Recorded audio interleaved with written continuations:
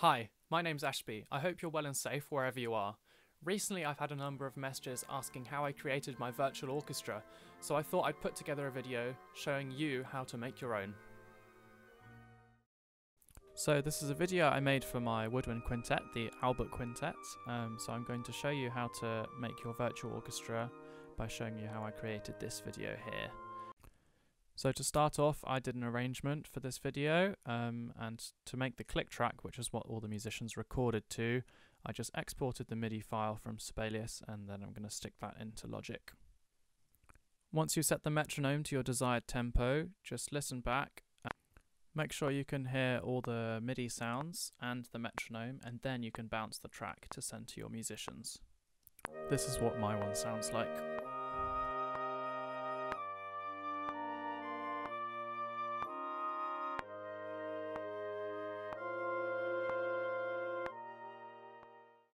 On screen now are the instructions I sent out to my quintet.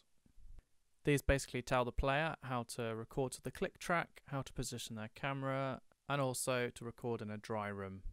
Once everyone has recorded their videos, they send them to me via WeTransfer, and then I rename them to suitable file names for editing later. Now I'm going to drag the videos into my Logic project, and then manually sync them by lining them up next to the MIDI files on Logic.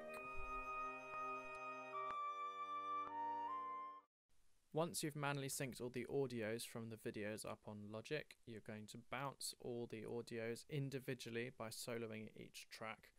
You'll use these later on in your video editing software to help sync up the videos together.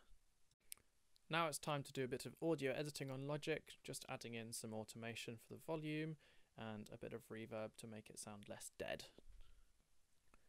Now the audio editing is basically done, you can open up your video editing software. I'm using Adobe Premiere Pro. I'm going to go ahead and create a new project and then sort all of my video files and audio files that we bounced earlier into bins on the project, just so it's a bit more organized. Using Premiere Pro's multicam sync feature, I'm going to sync up all the videos individually, and then I'm going to line up the green audio files, which you can see on the right. These are the files we bounced earlier from Logic, and this is how we're going to line up all the videos perfectly. Once you've done this, solo all of the green audio tracks and just listen back and make sure everything sounds as it should. Now I'm going to double click on each individual video and then crop and resize them. This does take a bit of time and it's quite fiddly, but once it's done you don't need to do any more on the video editing side of things.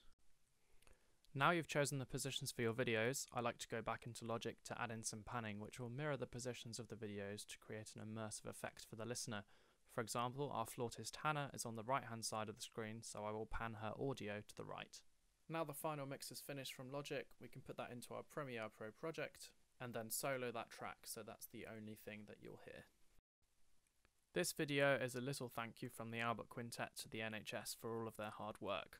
So I'm going to add in a few extra visuals, including a rainbow coloured background and a thank you NHS sign. Now the video is basically finished, I'm just going to do a bit of cleaning up by cutting the beginnings and ends of the videos just to make it a bit cleaner. Now the video is done, you can go ahead and export it, and there you are, your finished virtual ensemble. Thanks very much for watching. If you have any questions, then don't hesitate to get in touch. Thank you and stay safe.